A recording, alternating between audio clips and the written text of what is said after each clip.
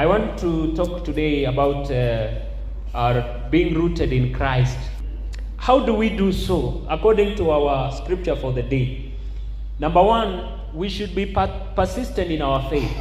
We should be persistent in our faith. And in the Colossians chapter 2 verse 6, the first part of verse 6, Paul tells the church at Colossae that therefore, as you have received Christ Jesus as the Lord. Bwana asifiwe. Bwana asifiwe. For all of us to be saved, ili sisi wote tuokolewe, tulimpokea Yesu Kristo. Lakini nakumbuka wakati niliokoka, mambo yalikuwa tamtam. Bwana asifiwe. Ilikuwa shwari. Nilikuwa na feel nataka Yesu akuje leo tuende na yeye. Si ulifeel hivyo moto? Bado hiyo moto iko. Sasa Paulo anawaambia washiriki katika kanisa la Colossae, mubaki jinsi ambavyo wakati ule mlimpokea, muendelee kuwa na nguvu hivyo. Bwana asifiwe. As strong as you started. Bwana asifiwe. Be persistent in your faith as strong as you started. Verse 6b to verse 7. So walk in him, having been firmly rooted and now being built up in him and established in your faith, just as you were instructed and overflowing with gratitude. Let Christ always be your firm foundation. Yani uache Kristo akuwe msingi wako imara. Bwana asifiwe. Kristo akuwe msingi. Kuna mjengo ambayo haijakamilika hapo kando na kwetu. Ni gorofa inaenda juu. Wakati ambapo walikuwa wanaanza kujenga, walichimba mtaro mkubwa sana. Hiyo ni foundation. Ili watakapoanza kujenga, nyumba itakuwa imara. Bwana asifiwe. Kwa hivyo unaambiwa wewe Mkristo, wacha Kristo, Yesu Kristo akuwe nini? Msingi. Maana Kristo akiwa msingi, utasimama tisti. Utasimama imara katika imani. Bwana asifiwe. Hata mawimbi, unaona miti. Hapa katika Afrika hatuna ile vitu inaitwa hurricane. Hurricane ni upepo mwingine mzito sana na unaongoa miti. Lakini kama msingi, mizizi ya miti imeingia chini vizuri, ni gumu sana hata upepo uwe mzito aje kuangusha huo mti. Ukweli ama uongo? Basi wewe unaambiwa, wacha mizizi yako ingie kabisa ndani ya Kristo. Kwa sababu yeye alisema, kwa mwamba huu kanisa litajengwa. Bwana asifiwe. Kwa yeye ukijijenga kwake, hauwezi kutingizwa na mawimbi ya maisha. Bwana asifiwe. Shida na tabu ambazo tunapitia hayawezi kukuondoa kando na Kristo. Bwana asifiwe. Lakini kama msingi wako ni Pastor Brian, na kuambia utaanguka saa 6 mchana.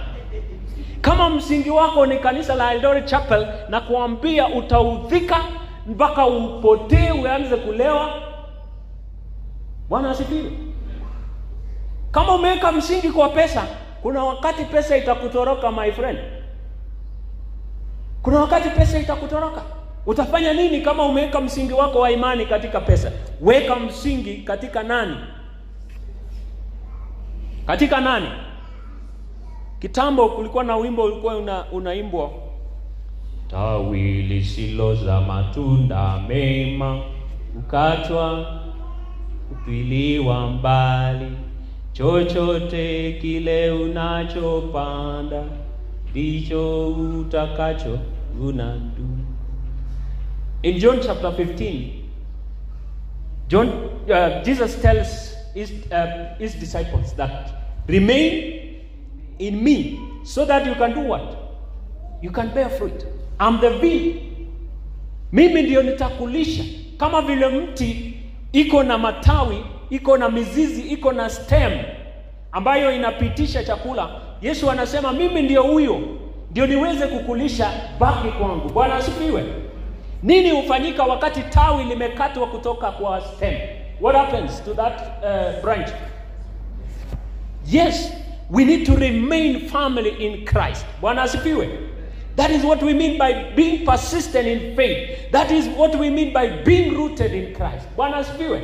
Because we get our spiritual nutrients from Christ. We get what we need in our spiritual lives from who? From Christ, not from Pastor Brian. It is from who? Christ. Matthew chapter 7 verse 24 to 27. Therefore, everyone who hears these words of mine and acts on them may be compared to a wise man who built his house on the rock. And the rain fell, and the floods came, and the winds blew and slammed against that house, and yet it did not do what? It did not fall, for it had been founded on the rock. Everyone who hears these words of mine and does not act on them will be like a foolish man who built his house on the sand. The rain fell, and the floods came, and the winds blew and slammed against the house, and it fell. And great was its fall. Bwana asifiwe. Yule ambaye kazi yake ni kusoma neno ama kusikia neno, unahubiriwa kuanzia Januari hadi Disemba, unahubiriwa neno, naambiwa neno linasema hivi, Mungu anataka uishi hivi, Mungu anataka utende. Wale ambao wanasikia na watendi ni kama mjenzi aliyejenga nyumba juu ya mchanga hafifu. Wakati upepo na mafuriko yalipokuja yakaangusha ile nyumba. Wewe ni kama huyo. Ikiwa utilii maanani maneno ya Yesu Kristo katika neno lako, kwanza nani wewe unasoma neno la Mungu? Wewe unasoma neno la Mungu. But after reading you have to act on them. Bwana asifiwe. So that you can be the builder who built on the rock. Where do you turn to when there are problems? When you are rooted in Christ, you turn to who? You turn to who? To God.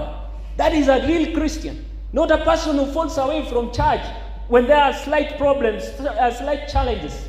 You run away. Or you become discouraged. You start doing drugs. You start getting drunk and smoking a lot. Where do you turn to? Have you built your foundation in Christ? Apart from Christ, you are finished. Apart from Christ, you are done what? As a Christian. Look at the word Christian. Christian is built on the word Christ. Bwana asifiwe. And the last three letters are I-N-N. Without the word Christ, you are saying I am nothing. The three last letters. I am nothing. That is why it is important, as you started to be rooted in Christ, so continue in that way. Bwana asifiwe. Are you rooted in Christ? Have you built your foundation in Christ? Do you still have that same fire that you started with when you got saved? Are you still passionate about Christ? Are you still zealous for Christ? Bwana asifiwe. Are you still seeking to be rooted in Christ? Be persistent in your faith. Usiende chini na uendelee kwenda juu. Usirudi nyuma. Number 2, how do we become rooted in Christ? How do we remain rooted in Christ? Number 2, I say number 1 is by being persistent in our faith. Number 2, make Christ your one and only source of wisdom and any other help you may need. That is according to Colossians 2 verse 8 to 10. Be very careful not to fall in the trap of human wisdom and emerging crazy advices. Ujichunge sana. Usiangukie yale ambayo watu wanasema. Maneno ya watu, vile watu wanaamini. Usiangukie imani za watu. Usiangukie vile watu wanasema maisha inafaa kuwa.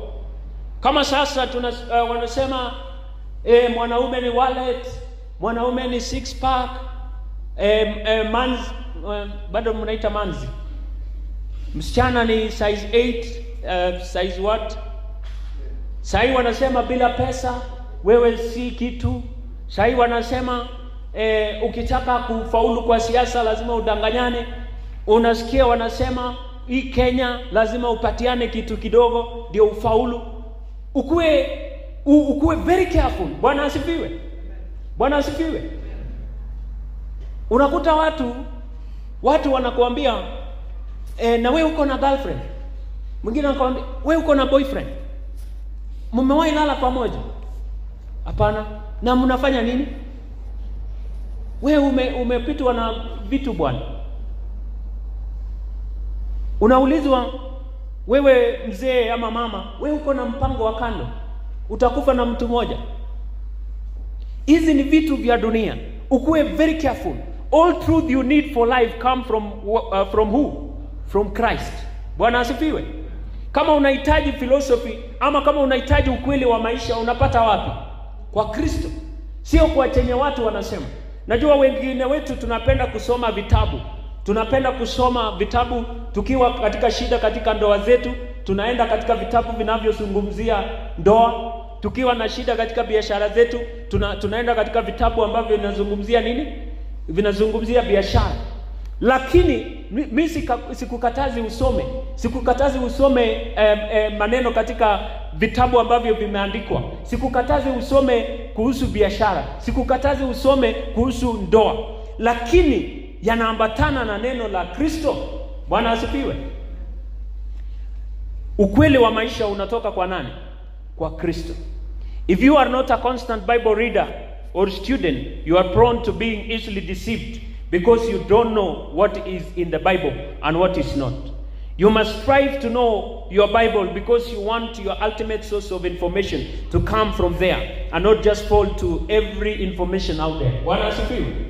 Uwe msomi wa Biblia. Manake hapo ndio utapata ukweli dhabiti wa maisha. Hapo ndio utapata maneno ama mafunzo ya Kristo. Uwe msomi wa Biblia. Usiangukie mafunzo ambayo yanaenezwa pale nje bila wewe kusoma Biblia, bila kujua kama inaambatana na Biblia. Angalia mawakili. Look at the lawyers. Look at the lawyers. They really know the constitution of the country or of the jurisdiction that they are operating from. Mawakili wanaelewa sana katiba, si ni ukweli? Wanaposimama mbele ya hakimu kumtetea mteja wao, wanaposimama mbele ya hakimu kusema kile wanachosema, wanatoa wapi? Kwa akili zao? Kwa akili zao? Umesikia mmoja akisema Pastor Brian akihubiri alisema kwamba hakimu atasikia hayo. Ama atasema ukiangalia katika mechi kati ya Man U na Arsenal, wanasemanga hivi. Wanatoa wapi? Kwenye katiba. Wewe kama Mkristo unapozungumza, unapojadili mambo na watu wengine, unatoa wapi maoni yako? Bwana asifiwe. Unaweza ambia watu katika Biblia mstari fulani linasema hivi, hii haistahili, hii inastahili. Hivi ndivyo inafaa kufanywa. Unatoa kwa Biblia ama unaquote pastor fulani? Bwana asifiwe. Unajua wengine wetu ni wavivu sana, Wakristo wavivu. Kazi yetu ni kusikia chenye wahubiri wanasema ndio tuweze kuquote. Kila wakati unaquote mhubiri. Ni siku gani utaquote Biblia? Lazima tuwe wasomi wa nini? Wa Biblia, ili tuelewe kile ambacho Mungu anasema katika neno lake. Manake hapo ndio tunapata hekima yetu. Hapo ndio tunapata maoni yetu. Bwana asifiwe.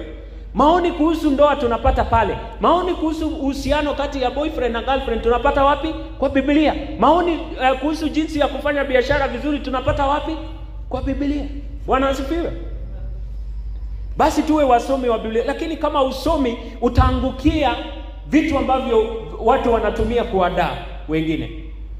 Actually, you can trust Christ to have all answers because he is God himself. Bwana asifiwe. Bwana asifiwe. Kristo ako na majibu yote. Ako na majibu yote. And in verse 9, Paul tells the Colossian church, for in him all the fullness of deity dwells in bodily form. Bwana asifiwe. Deity ni umungu. Kristo, katika Kristo tunamuona Mungu, anafahamu. In Christ we see God in his fullness. Bwana asifiwe. In bodily form. Kwa hivyo unapoweka msingi wako na mizizi yako ndani ya Kristo, uko na majibu yote ya maisha. Bwana asifiwe. Bwana asifiwe. Wakati mwingine utakuja kwangu kama pastor wako, ama utaenda kwa mtu fulani ambaye unaamini anaweza kuwa na majibu kuhusiana na shida zako. Ukaenda kwa muuliza akakwambia mimi sijui nitakwambia nini. Mimi sina jibu, sijui nitakuelezea aje. Na wakati huo labda ulikuwa unamtegemea huyu mtu, utavunjika moyo. Lakini unapoweka mawazo yako na tegemeo lako kwa Yesu Kristo kwa majibu ya maisha, kwa maswali zote ulizo nazo. Bwana asifiwe. Wengine tunapoteza pesa mingi kwenda kusafiri kutoka hapa mpaka hata nchi zingine kutafuta mtu ambaye tumesikia anaelewa sana mambo haya, ilhali unaweza piga simu for free. Bwana asifiwe. Bwana asifiwe. By the way, simu ya mbinguni bado ni free. Najua tax imeongezwa juzi, najua Safaricom wameongeza calling rate, lakini ya mbinguni bado ni free. Ya kuconsult Yesu bado ni free. Bwana asifiwe. Kwa sababu hata ya kuconsult Pastor Brian bado ni free, lakini sina majibu kwa maswali yako. Christ has all the answers. What questions do you have right now, my sister? What questions do you have right now about life? Do not answer them with what people are saying. Bwana asifiwe. Answer them, call on Christ and he will answer you. Bwana asifiwe. Remaining rooted in Christ. In fact, someone said Jesus is the answer. Bwana asifiwe. And indeed Jesus is the answer. And I heard some people asking, to which question? To all questions. Bwana asifiwe.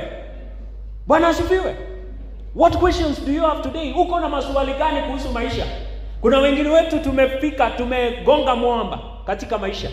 Wakati huu tunapoketi, naona kuna watu wananiangalia wamegonga mwamba katika maisha. Umefika mahali ambapo unasema, mimi sioni maana ya hii maisha tena. Mimi sielewi haya maisha tena. Maisha haya yamekaaje? Mimi sielewi. Hayo maswali ambayo umeshindwa kujibu. Mama yako ameshindwa kujibu, ndugu yako ameshindwa kujibu, pastor wako wale ambao watu walikuwa unawaangalia wameshindwa kujibu. Yesu Kristo ako na majibu. Bwana asifiwe. Muangalie Yesu. Mtegemee Yesu. Weka mizizi yako ndani ya Kristo. Bwana asifiwe. Jifiche ndani ya Kristo. That is what we mean by the remaining rooted in Christ. It doesn't mean that we do not go through the struggles of this life. It means that despite the difficulties, despite the struggles in this life, the sickness, hii corona imeleta shida, imefanya biashara zinaanguka, watu wamepoteza kazi, watu hawapati fedha jinsi walivyokuwa wanapata, tunakosa pesa za kulipa bills zetu. Haimaanishi kwamba hatupitii shida hizi zote, lakini inamaanisha kwa yote tuko na Yesu ambaye atasimama na sisi mpaka mwisho wa dahari. Bwana asifiwe. That is what we mean by remaining rooted in Christ. Not allowing the philosophy of this world to mislead us, to remove us. The Bible says that we are kings. Bwana asifiwe. In 1 Peter chapter 2 verse 9, we are kings, we are a royal priesthood. Bwana asifiwe. We are heirs with him. Romans chapter 8 verse 17. Sisi tunarithi pamoja na Kristo. Bwana asifiwe. Tunarithi mali yote ambayo Mungu ametunuku ama ameweka kwa mabega ya Yesu Kristo. Bwana asifiwe. Sisi ni matajiri katika ulimwengu wa kiroho. Bwana asifiwe. Kwa maana tuko na a good destiny where God is taking us. Bwana asifiwe. If you are a king, hallelujah, hallelujah. If you are a king, if you are a royal priest, why do you demoralize yourself by listening and associating with people who don't know God? Bwana asifiwe. Kwa nini unatoa hekima yako ya maisha kwa watu ambao hawamjui Mungu? Kama wewe ni mfalme, kwa nini unajihusisha na watu ambao hawana akili? Nikisema hawana akili, sisemi hawana akili, nasema hawana ufahamu wa mambo ya mbinguni. Kwa nini unasikiza hawa kuliko vile unamsikiza Kristo? Kwa nini wewe unajitupa katika matope? We have to look at Jesus. Bwana asifiwe. We should not be carried away by the things of this world. We should not be carried away by the things that science is good, but let us not believe in science more than we believe what Christ has said. Bwana asifiwe. God is able, and when we look to him, he has all the answers. Bwana asifiwe.